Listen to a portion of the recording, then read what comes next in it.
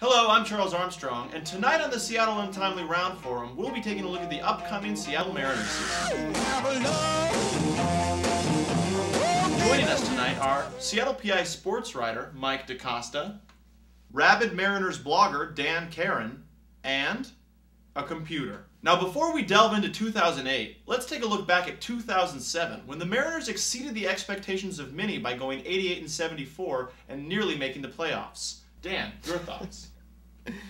Nearly making the playoffs? Right.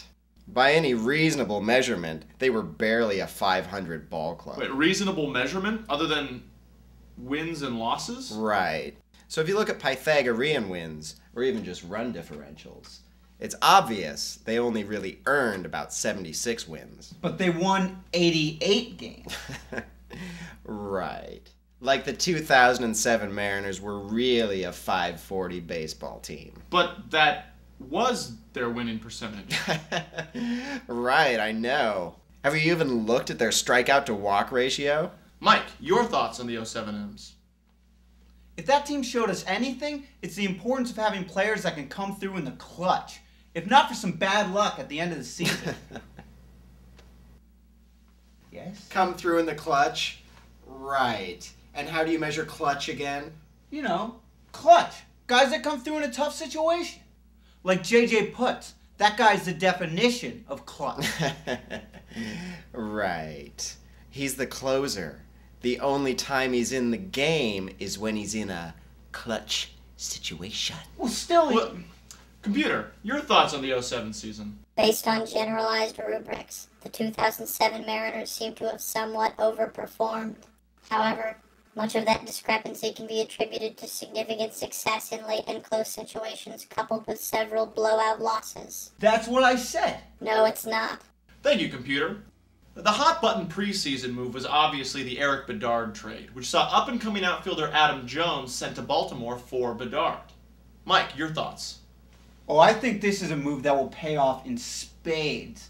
The M's were poised to win last year, and by upgrading the pitching staff, this is a team to be reckoned with.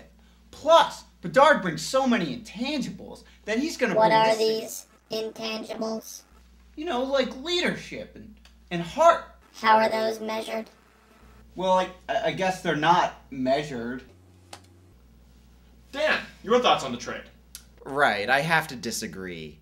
You know, Mike, if you actually took the time to run a few hundred simulated seasons, you'd know the Mariners won't win more than 80 games. Just a second. Simulated seasons? It's a little thing called computational processor intensive statistical analysis. Right, computer? Don't touch me, dorkwad. Is this the same analysis that said the Mariners only won 78 games last year? 76. They should have only won 76 games, and yes. Well, your computer was wrong. Right, the computer was wrong. Look at the numbers. They shouldn't have won any of those extra games. Well, then maybe we should play the whole season on a computer. At least then meatheads like you wouldn't chalk up wins to make-believe intangibles. All right, enough!